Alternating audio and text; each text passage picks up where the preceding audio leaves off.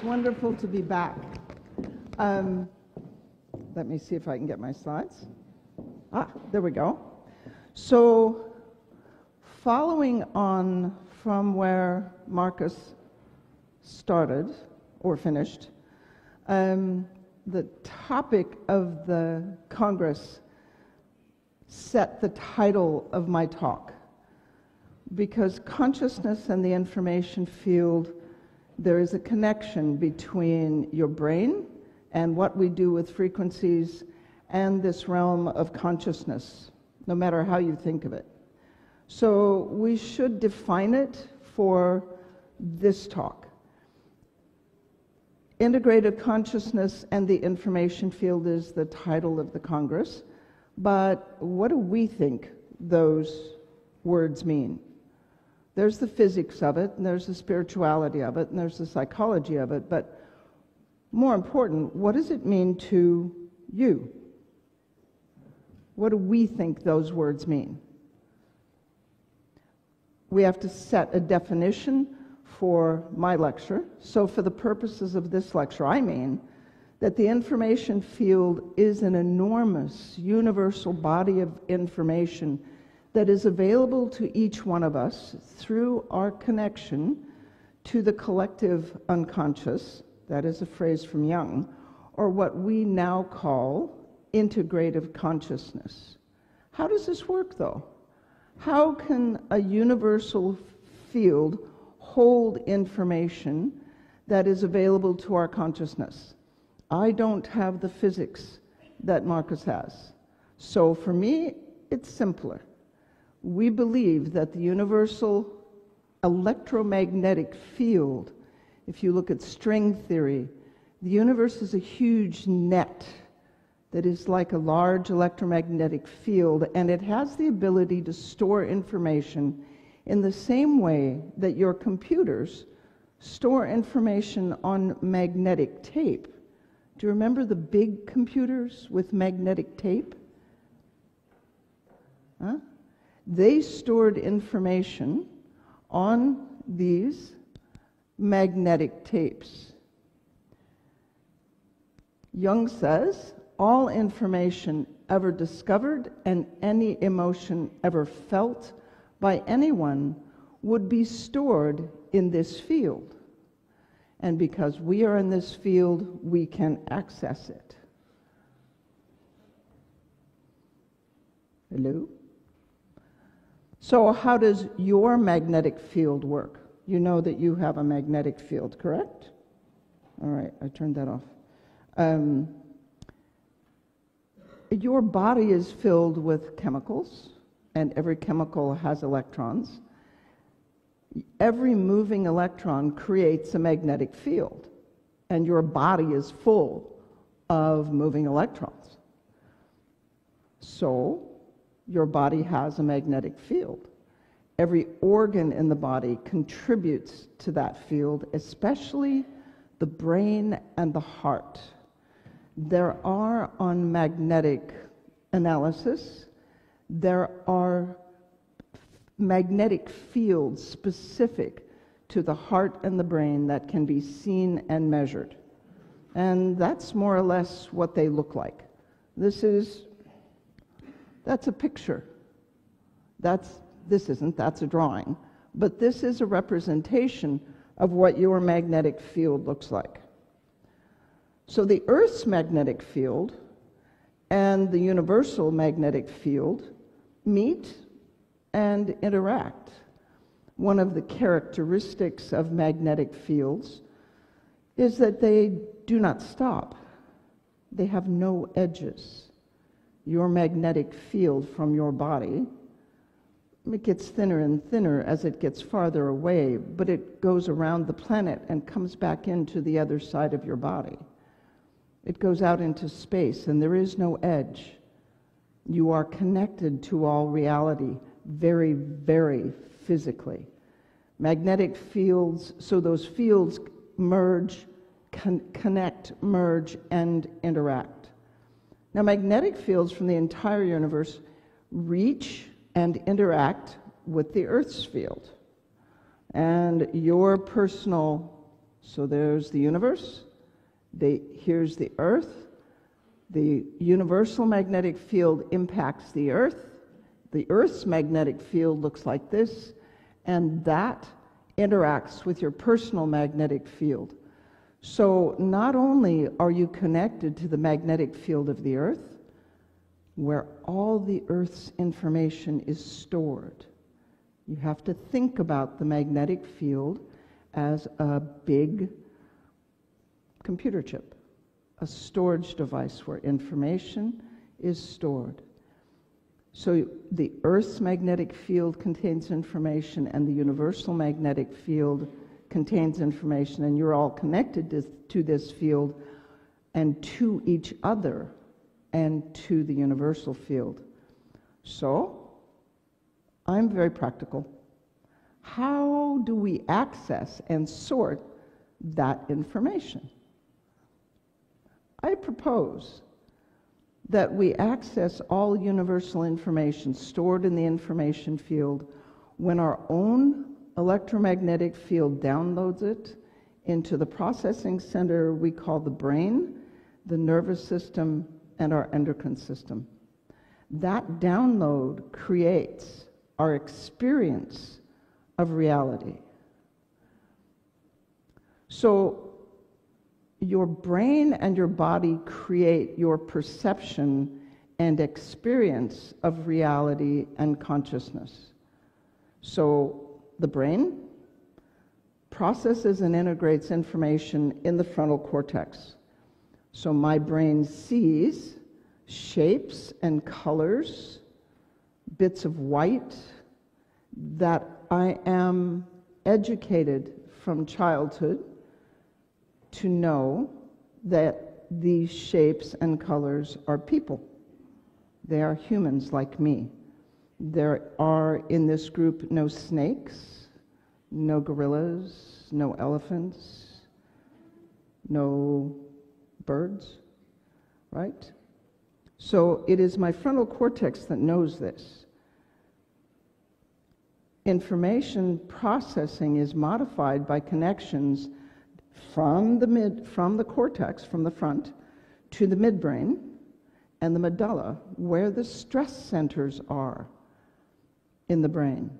So in one sense, this talk is going to look at how the stress centers in your brain interfere with your ability to process, see, integrate, and receive all of the information that's in the universe, all of the information that is available to you. How do these stress centers interfere with that ability? And then there's the endocrine system, the hormones in your body that do almost everything. And emotions, we think of psychology as emotions. What are emotions? Have you ever thought about that? Yeah. I'm afraid, I'm anxious, I'm happy. Yeah, what is that? Yeah? They are created by interactions, honestly, and I'm a psychologist as well as a physician. So they are created by interactions between the brain and the endocrine system.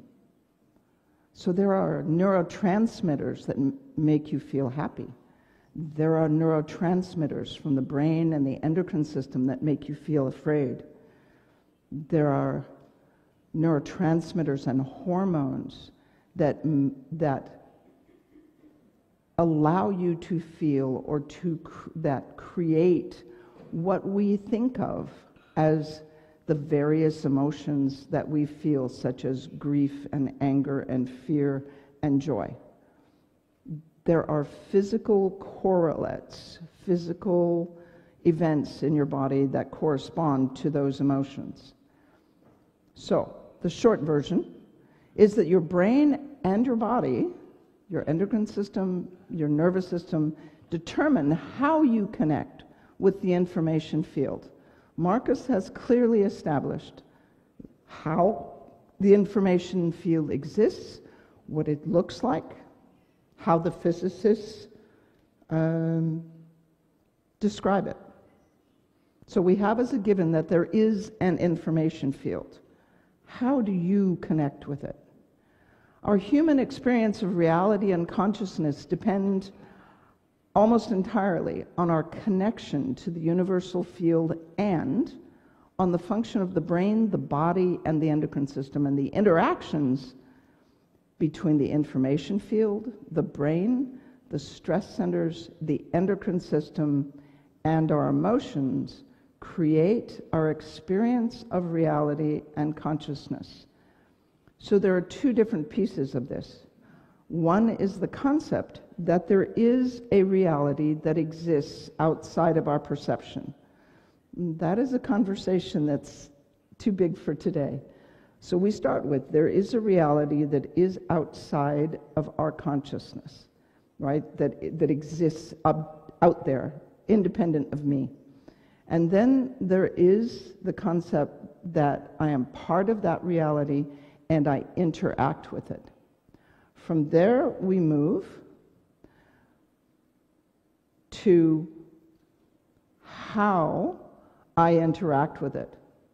And because what I do is called frequency specific microcurrent, the next piece of this conversation that we're having is how do we use, those of you that have taken the McMakin course, how do we use specific frequencies to affect the brain, the stress centers, and emotions? If the brain, the stress centers, and emotions regulate or control your experience of and your access to the information field and consciousness, then specific frequencies can modify the brain and body to reduce stress and enhance your experience of and your access to the information field. Let's talk about how we do that. So the frequencies are a new tool that you probably didn't know you needed, that does something you probably didn't think was possible, right? We have an idea that the only way to access and open ourselves to the information field is by meditation and fasting and being a vegetarian and not fighting with people and relaxing and smiling and breathing deeply and all of those things. But what if you had a tool that made all of that easier? That is my job. What would happen to your body and the clarity of your access to the information field if you could reduce inflammation, reduce stress, and what we call sensorial sensitization, activate the vagus nerve, and I'm going to teach you more than you probably wanted to know about the vagus nerve, inactivate viruses, balance autonomic function, sympathetic and parasympathetic stress centers, and increase body energy production by 500% quickly, without drugs, and there was a reasonable mechanism of action and some sort of actual data that says we can do that.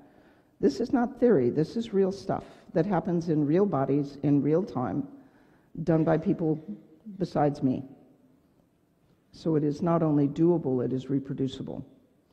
It's called Frequency Specific Microcurrent, and it has been doing that for 22 years now, with frequencies and with microcurrent. So let's look at what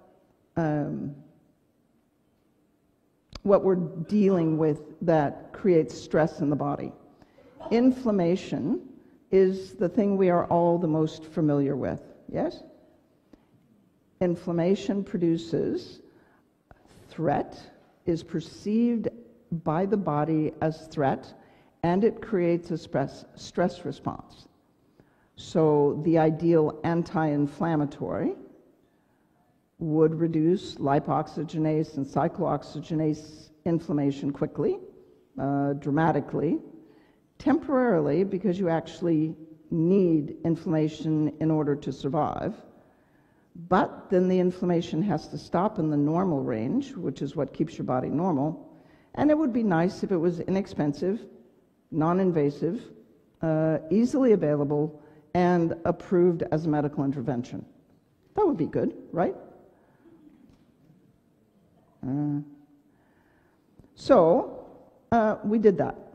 There is that. There are specific frequencies. In this experiment, it was 40 hertz on channel A and 116 hertz on channel B, the frequency that we think of as being for the immune system. So this was what they call blinded animal research, and that does not mean that you're working on animals that are blind, you know, walk around with canes. No, no blind mice. It is the, oh, come on. I keep forgetting about the translators. So there were mice, and the researchers who were doing the work were all in separate rooms with the doors closed, so they couldn't tell who was doing what with the mice. They would paint on the mouse's ears a substance called arachidonic acid that makes the ears swell. And then in a mouse that you don't do anything to, this is how much swelling is caused when you paint arachidonic acid on the mouse's ears. If you run 40 hertz on A and 116 hertz on channel B on a microcurrent machine, and you grab the mouse by the tail and the back of its neck, and you do it for 2 minutes, then the inflammation is reduced by 50%. And then if you do it for 4 minutes, the full reduction in inflammation is present, and that reduces the inflammation in the mouse's ear by swelling by 62%. If you use myristoyl stearate and you produce COX-mediated inflammation, that produces a 30% reduction in COX-mediated inflammation in every animal in a 4-minute time-dependent response. So half the effect is there at 2 minutes, the full effect is there at 4 minutes. And the results were so good that the chief researcher didn't believe them, and she went in and turned the machine away from the man that was holding the mice, and she put in a placebo frequency, and still these results were what they found.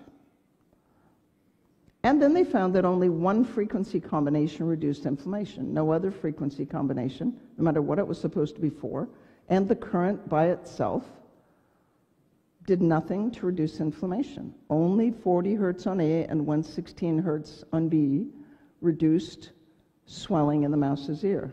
Nothing else produced any change. That's different. Why is inflammation, why am I even talking about inflammation? Why is inflammation a problem? Well, inflammation interferes with brain function. So your access to the person next to you, to this universal field, comes to you by way of your brain and endocrine system and nervous system. Inflammation interferes with brain function. The ideal anti-inflammatory would reduce TNF-alpha and other inflammatory cytokines dramatically, quickly, temporarily. Inflammation is important to keep you alive. If you do not have TNF-alpha and the other cytokines, you end up dying of infection and cancer.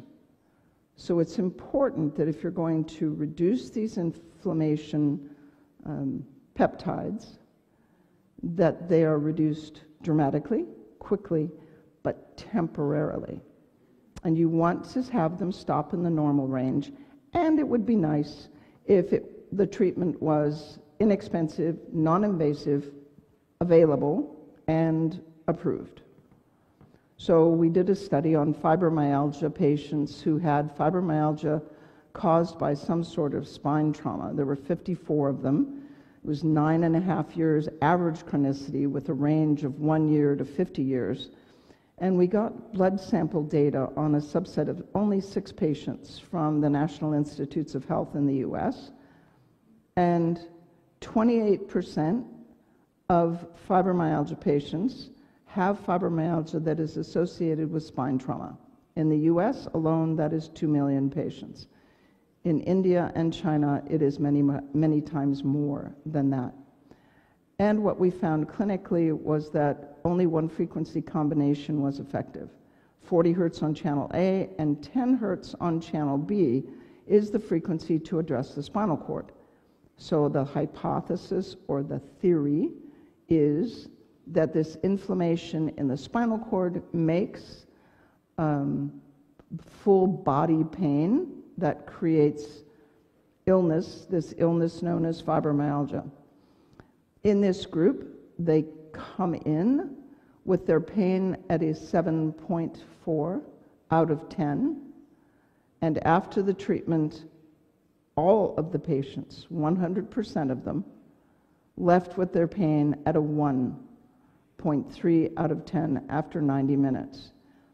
And 58% of them recovered from fibromyalgia. Fibromyalgia is thought to be incurable, but they had FSM in the office, they used a home unit, they had physical therapy, reconditioning, supplements. We still had to treat irritable bowel, their sleep, get them off of medications. But 58% of them recovered from a condition that is thought not to be curable. All patients experienced pain relief. 13 of the 53 discontinued treatment that were not related, for reasons not related to the treatment side effects. Why is that? The average chronicity was, what was it, 8 years? If you have had your pain at a 7 for 8 years and in 90 minutes it goes to 0, that group of patients experiences an identity crisis that is unparalleled in medicine. Who are you if your reality somehow changes that quickly? So that's why people drop out. But it was interesting that of all the frequencies we tried, only 40 hertz on channel A and 10 hertz on channel B reduced interleukin-1, which is the cytokine that is associated the most with nervous system inflammation, TNF-alpha, which is the cytokine associated most with autoimmune disease and neural inflammation, interleukin-6. Those of you that know statistics, you know that these p-values, they're a measure of how significant the statistic is, and they're huge. These are, with only 6 patients, these p-values are huge, incontrovertible. Substance P is what conveys pain in the spinal cord. It was reduced from 180 down to 54. Endorphins go up. They get very floaty, very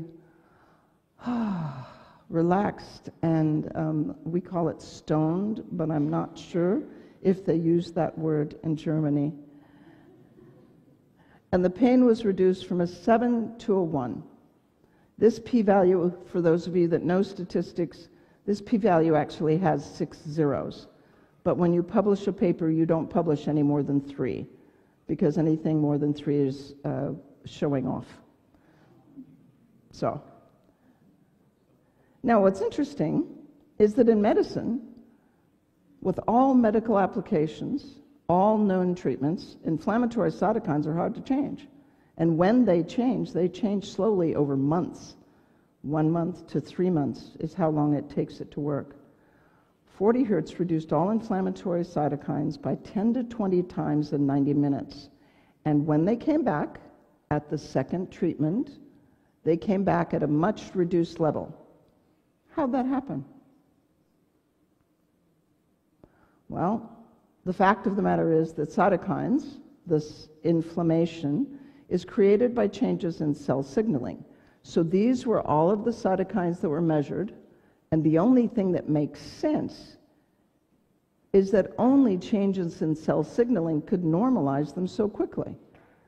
We'll talk about how the cell works, but that's the theory. How do we do this?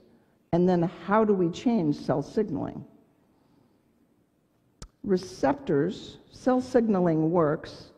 Receptors on the outside of the cell respond to external factors like bleeding, bacteria, tissue fragments, DAMPs and PAMPs that activate or change this receptor, that changes kinases that are inside the cell, that changes translation factors inside the cell, and that changes genetic expression, and that changes what the cell does for a living. That changes what the cell excretes. So drugs and nutrients, the natural products even that we are used to, curcumin and turmeric and a vegetable diet, or if you are a medical physician, pharmaceutical drugs, or aspirin, or ibuprofen, or Tylenol. They act like keys in a lock to change that membrane receptor, yeah, like a key in a lock. And that changes the inflammation that's being created by the cell. And that changes intracellular function. Well, frequencies act like a key remote, changing the lock with an electromagnetic signal. The frequencies appear to change membrane, protein, and configuration and cell function electromagnetically to normalize the cytokine levels by actually changing that. That's where the frequencies work. Yeah? If you used your key fob, your key remote, to lock your car when you parked it, you are using a frequency-specific signal to change the function of the lock. It is no different with the cell. So what does this have to do with your access to higher consciousness and higher states of self-actualization and your connection to consciousness? Infection, injury, and stress turn on inflammation and turn off access to higher consciousness. When your body is worried about physical safety, infection, threat, hunger, warmth, sleep, it interferes with your access to higher function. This pyramid is from Abraham Maslow. He was a psychologist probably in the 50s and 60s. But this model for how we operate is self-evident, right? If you are living out in the woods, if you're being pursued by wild animals or enemies, and you have to try and find food and shelter and stay warm, right? Are you thinking a lot or experiencing prayer and your higher self? Not so much. So when you repair the injury, reduce the inflammation and quiet the stress centers, access to this higher function returns. And that's what we're going to be talking about. There are two things here. There is this external reality we would call collective consciousness, and there is how you integrate, experience, and react with it. So, infection and injury turn on inflammation by changing the cell signaling with pieces of bacteria, blood cells, and pieces of tissue that are broken. But when the inflammation, when those signals, blood, bacteria, tissue fragments, appear any place in your body, the vagus nerve takes that information, sends it to the brain, and says, oh my goodness, there is a tiger, and I'm under threat. Help. The stress centers in the brain create inflammation by suppressing the vagus nerve. Now, the vagus nerve is what quiets your heart rate. We'll talk about it in a minute. It quiets your heart rate. It stimulates digestion. It suppresses inflammation. The vagus has as its function to suppress inflammation. But when you have infection and injury, that turns off the vagus. Why? Why does inflammation and stress response stay after the infection is gone and the injury is repaired? Why does the vagus get turned off during stress and injury? Why does inflammation go up? A little bit more about the vagus, and then we'll go on. The vagus nerve suppresses inflammation naturally when the infection is gone and the injury is healed. If there is no tiger, if you have no wound, if you do not have an infection, you notice that your appetite comes back, right? Your digestion comes back to normal. Your heart rate goes down from 90 back down to 65, where it usually is. You know, when you have a cold or the flu or a fever and your temperature goes up, your heart rate goes up, right? Then, when the infection is gone, everything goes back to normal. That's all the vagus. You didn't maybe know that before if you're not a physiology geek. But that's all the vagus. It runs everything. And the vagus is a problem because it gets in the way of survival during stress. The vagus slows the heart rate. If you are running away from a tiger in the woods, do you want your heart rate slow? No. You want to be able to run like crazy.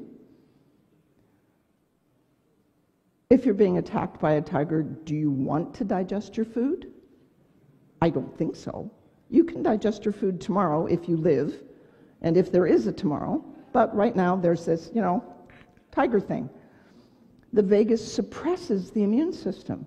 Why would you want the immune system suppressed? Why? Well, tiger spit has lots of germs. Ew. And so the immune system has to be very active to fight off the infection. So the vagus suppresses the immune system. The vagus is inhibited by the central stress response. So the heart rate can go up, the digestive system can be turned off, and the immune system can be very active, creating inflammation to fight infection and repair tissue, right? So you can survive. The human system is designed to survive. And the vagus is a big part of that. Now, let's say the tiger goes away, infection is gone, trauma is gone, it's all good, and everything should be fine, right?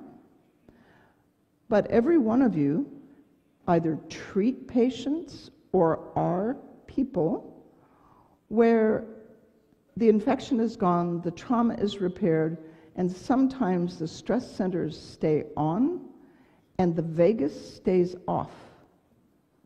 Why is that? Why do people stay inflamed? Why do they stay afraid? Why does their resting heart rate be a 90? Why is that? Well, in a normal patient, once the infection is gone, the trauma is repaired, the afferent vagus, the vagus that goes from down here to up here, tells the brain that all is well, and it stops sending tiger information. Yo, the tiger is asleep in the driveway. And I think maybe the tiger is gone in the neighbor's yard. The primitive stress centers in the brain calm down, and the vagus should come back on in a normal patient. However, why do the stress centers stay on, and why does the vagus stay off? And how can we change that? First, you understand the why, and then we'll talk about how we do that. There is a concept that's important for you to know about. It's called central sensitization. This midbrain stress centers, the amygdala, the hippocampus, the thalamus, these midbrain stress centers, have their firing threshold, what makes them fire or go off. That threshold is set and modified. It is set at conception.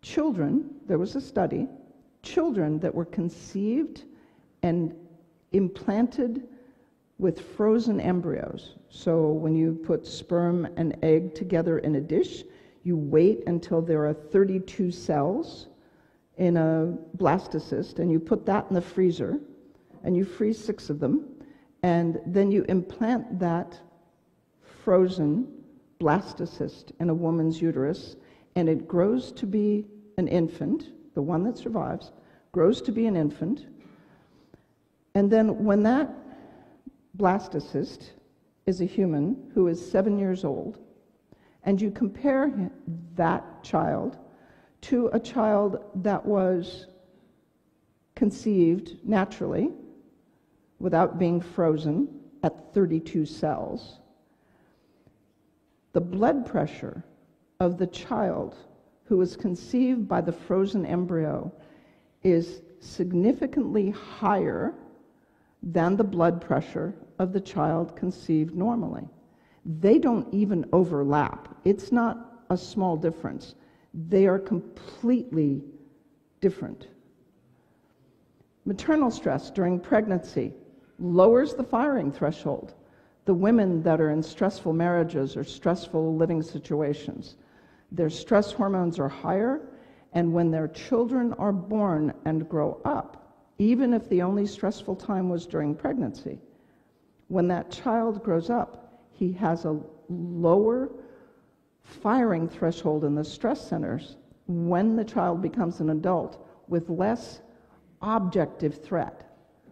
There is no objective threat. There's no objective threat. All threat is perceived subjectively by the person. Early childhood trauma, sexual or physical abuse, surgery even, accidents, or any trauma prior to the age of 7 will lower the firing threshold, activating stress centers when that child is an adult with little objective external threat. And then let's say that the child is conceived normally, has an uneventful childhood, has no early childhood trauma, the mother had an unstressful pregnancy, but as an adult, at the age of 14 or 16, that person is raped or has a significant pain problem, experiences physical abuse, PTSD from war, kidnapping, auto accidents, assault. All of those events will lower the firing threshold for years or permanently. So something that to you is completely benign, no threat whatsoever. It's a horse. The horse is standing right there. He's not doing anything. No threat, right? Not to me. But to someone who was kicked and injured by a horse, that is a threat. Threat is subjective. And what is perceived as a threat will make the brain and the nervous system respond differently. Central sensitization is what we're talking about. You can look it up. The stress centers stay on even when the threat is gone. They're said to be sensitized, and they fire with very little objective external stressor or threat. And the reason is that the midbrain remembers. The midbrain remembers. It puts in unconscious, subconscious, or rarely conscious memory, early childhood and past injury, pain and stressful events, so you can predict and survive future events. And our problem is that the patient is unlikely to be aware of this sensitization or any of these memories. Visual stimuli, sounds, smells, even textures, furniture configurations can trigger the midbrain and set off a stress response reaction of no conscious memory of why it's happening or even what is happening. So for example, when I started talking about visual stimuli, sounds, smells, textures, furniture arrangements. Was there anybody in the room that got a fleeting memory of something that happened when they were young? Yeah, it's about 20%, 30% of the group. It always happens. The problem is that we have the same response to all stressors. Is it an argument between your parents? Is it the fact that your boss is yelling at you? Is it a tiger? All stress. The stress centers, the endocrine and the nervous system, react to all stress in more or less the same way. They suppress the vagus in order to increase the heart rate, suppress digestion, increase inflammation. Why? It's well-intentioned. It's so you can survive. It is how the brain and neuroendocrine system interpret what is threat. And that is influenced by a lot of things. In a sensitized patient, the midbrain stress centers have a different and lower firing threshold. They fire with less objective threat. And the stress centers stay on from normal life stresses and events. To 80% of the people in this room, the sound of a doorknob opening produces no stress response whatsoever. To anybody in this room that was molested as a child, especially a child under the age of 10, the sound of a doorknob clicking will raise the heart rate, even if the person doesn't remember the event. The sound will raise the heart rate, interfere with digestion, and create inflammation and turn down the vagus. That's how powerful this response is. So if the vagus, if the stress centers stay on from normal life stresses and events and keep the vagus off, keeping the body in survival, if you're down here at this bottom of the pyramid and you're always feeling threat in your body and in your nervous system, how do you access this universal energy field? Interfering with access to higher states of consciousness. It is my proposition that the vagus nerve is the key to inflammatory balance. But how do you treat the vagus quickly and safely? You can do breathing and silence and meditation, but that takes years. And there are times when the silence itself is a stressful event, if that participated or if that was part of your original trigger. For us, it has become easy. We modify the vagus with frequencies and with microcurrent. So we knew from before that frequencies treat the brain in concussion. So treatment one, we ran the concussion protocol and the patient's EEG went there. Now the patient still had anxiety, so we treated the forebrain and those midbrain stress centers, right? And so the red line is the second treatment, after we treated the forebrain and the midbrain. That all quieted down. But the prefrontal cortex is part of that stress response center. It analyzes, sorts, sends out messages about threat. And the green line, the third treatment, is after we added the frequency for the prefrontal cortex. Those changes in EEG took place in someone who had a brain injury 2 years ago.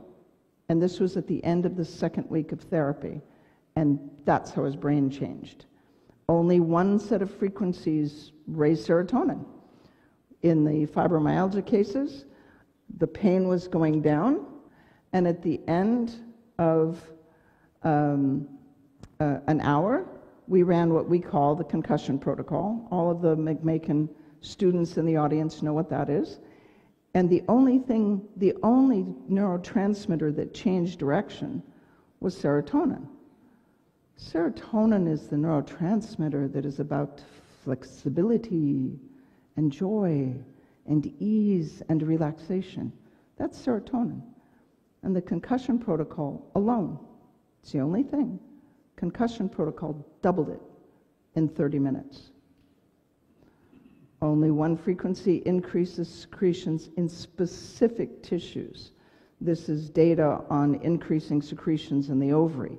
And that big spike right there is from increasing secretions in the ovary by using the frequency to increase secretions in the ovary. None of the other increased secretion frequencies had any effect on estrogen. So then we have to take, because I don't have any data on the vagus. I have lots of experience, but I have no data.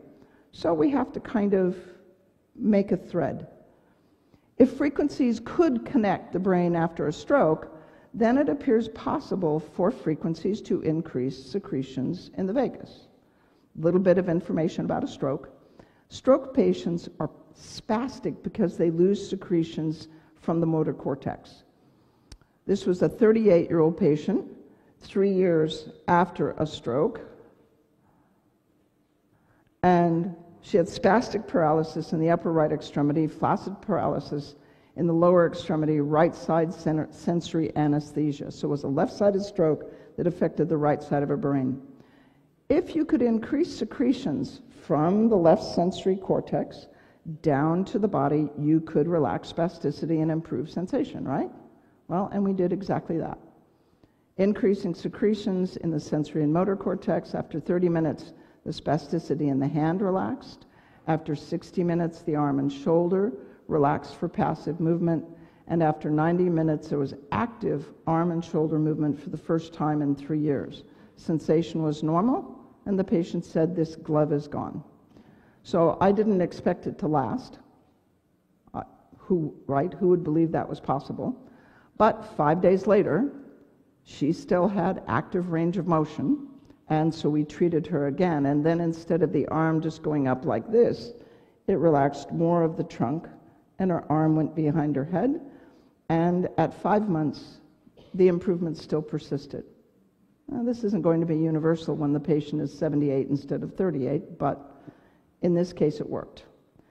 Frequencies modify your sympathetic and your parasympathetic nervous system with 1 minute treatment and testing by heart rate variability. So how do we do all that? Frequency specific microcurrent is a new treatment paradigm. It's a different way of thinking about how to treat patients, specifically medically. This group is used to using frequencies to influence the information field and the space and the patient.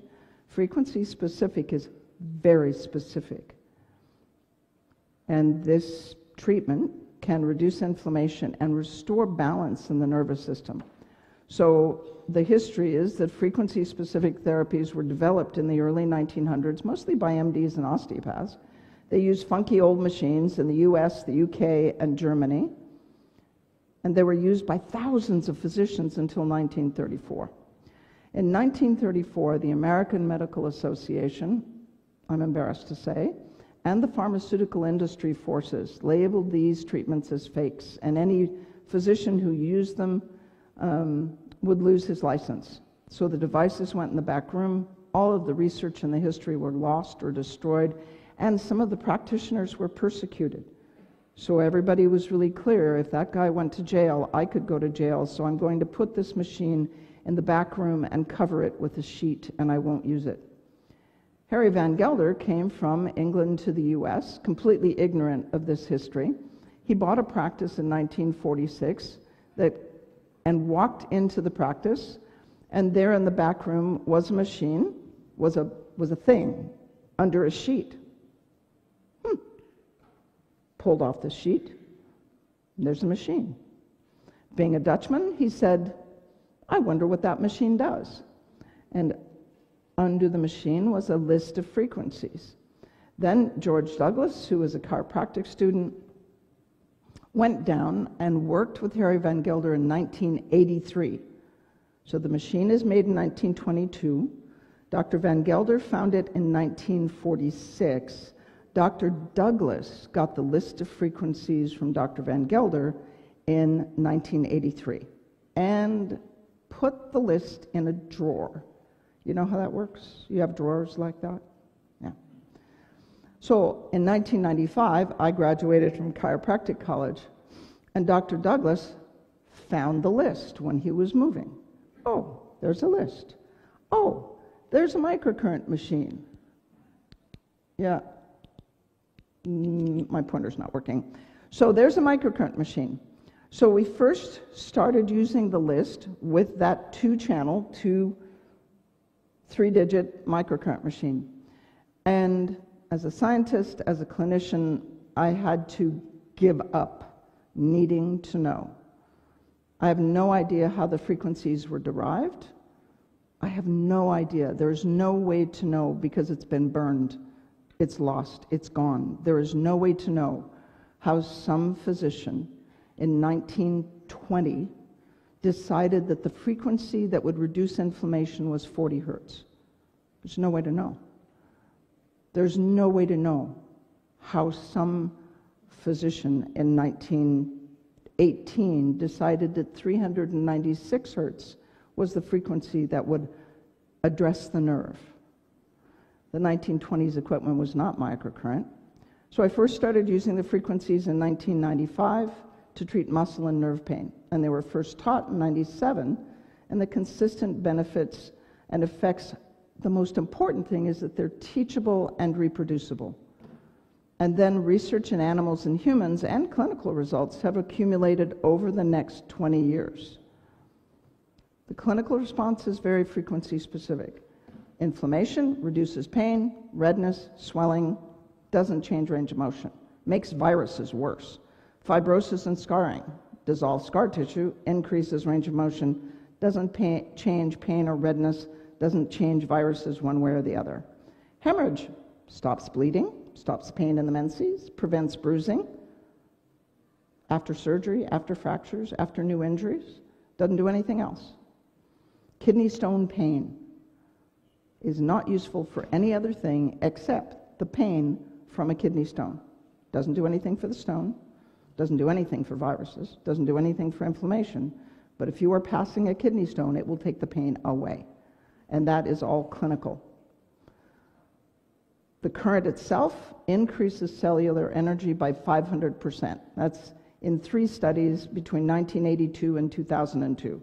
So we're pretty clear that the current by itself gives your body for free 5 times the amount of energy it had before. Now, one of the challenges with reducing inflammation is that it makes infection worse.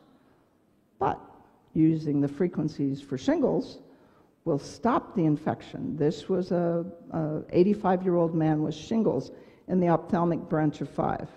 And it's only one set of frequency combinations used for 4 hours. On him, because he was my husband, I used it for 6 hours, but he was pain-free in 1 hour, and the lesions were gone in 2 days, completely gone. That's not possible in an 85-year-old man that has shingles in his eye and on the top of his head. The frequency is specific. That frequency acts as if it changes not only membrane protein configuration and cell function electromagnetically, but it acts as if it disassembles the virus capsid, the top of the virus that holds the virus together. How does it do that? Well, we have to be specific when we treat. Is the inflammation from trauma or viruses? If it's from trauma, you reduce the inflammation. If it's from a virus, you have to kill or disassemble the virus. We change with frequency specific, we change the pattern by changing cell signaling. But how does this happen with just frequencies and microcurrent? The human body is, and it's nice, I don't have to tell this group this, you are a quantum biological system. What does that mean? Well, your large body follows the laws of Newtonian physics, right? You have mass, you have weight, you respond to gravity. If we drop you off a building, you accelerate at 32 feet per second until you hit the ground, right? So as a large body, you respond to Newtonian physics. But Newtonian physics falls apart on the molecular level. Doesn't work. It's embarrassing, but it doesn't work. So on the molecular level, what does that have to do with you? Well, your living tissue is made up of biochemicals. Okay. What are biochemicals made of? Well, molecules. What are molecules made of? Atoms. What are atoms made of? Subatomic particles. And molecules, atoms, and subatomic particles follow the laws of quantum physics.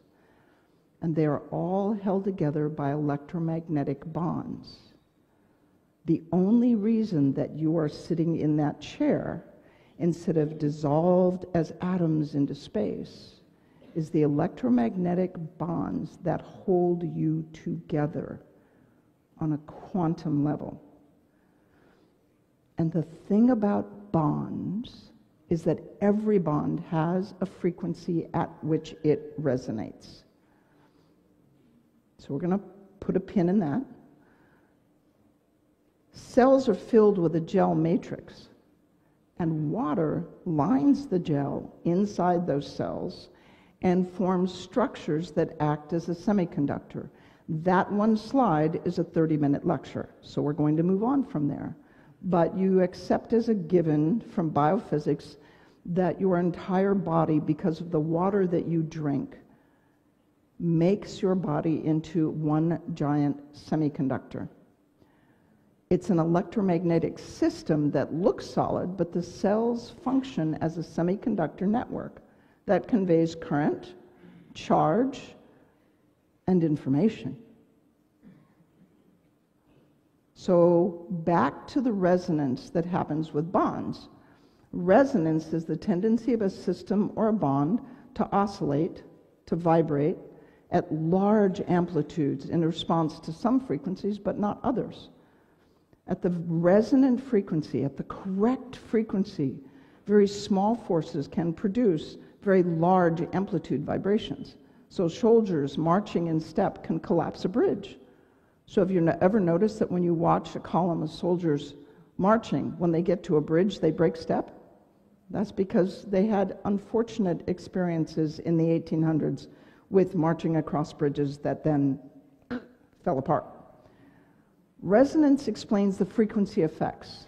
When you see the demonstration where a singer breaks a lead crystal glass, that trick only works with a lead crystal glass that is 70% lead, because there is a precise frequency that holds lead atoms together in a crystal matrix. This lead atom bond vibrates with the singer's note, and the lead crystal simply comes apart because of the resonance. It is that powerful. And that, I think, is how we take apart viruses. So frequencies appear to change membrane protein configuration and cell function electromagnetically with a frequency-specific frequency signal. Now, to achieve lasting effects, you have to change the stable state. You have water, and water is completely stable as ice, correct? As long as the surrounding milieu is 0 degrees centigrade. Then you add energy to the system, and water is completely stable as a liquid as long as the surrounding temperature is between 1 and 100 degrees centigrade. You add more energy to the system, and water is completely stable as steam as long as the surrounding environment is 100 degrees centigrade. It is the environment, right? The frequencies, the temperature changes the state of the water. The correct frequencies create instantaneous changes to change the state of the tissue, and those changes can be permanent as long as the patient's metabolism, attitude, body mechanics, nervous system support the change in state. All of you already create a stable state with integrative medical strategies. You treat the infection with antibiotics and herbs or IV strategies. You repair the trauma with FSM or tincture of thyme or herbs or Ayurvedic medicine or acupuncture. You repair the trauma with hyperbaric oxygen and exercise and homeopathics. to create a stable state for your energy system. You can support mental calm and maintain stress reduction with supplements, meditation, sometimes medication. If we can turn the vagus back on and quiet the stress centers, we can nudge, help, connect your system to your own higher consciousness and this information field. Stress, inflammation, and infection inhibit your connection to consciousness because it keeps you down here in the stress response. When your system is worried about physical safety, infection, or threat, it interferes with these higher functions. When injury and inflammation is repaired, the stress centers should quiet down, but because of centralization, central sensitization, sometimes they need help to quiet down. Sometimes when people try to meditate, it makes them more anxious because the silence was what was threatening when they were children, right? Frequency specific microcurrent helps heal the injuries, reduces inflammation, is able to quiet the stress response, and we are able to turn on the vagus and turn down the stress centers in the brain to first put the tiger to sleep and then to help the system balance itself so that you can access your own higher states of consciousness and your connection to the information field and universal consciousness. So it's called Frequency Specific Microcurrent, and it is a new tool that we hope will allow you to enhance your experience of consciousness and your access to the information field. I hope you join us for the course.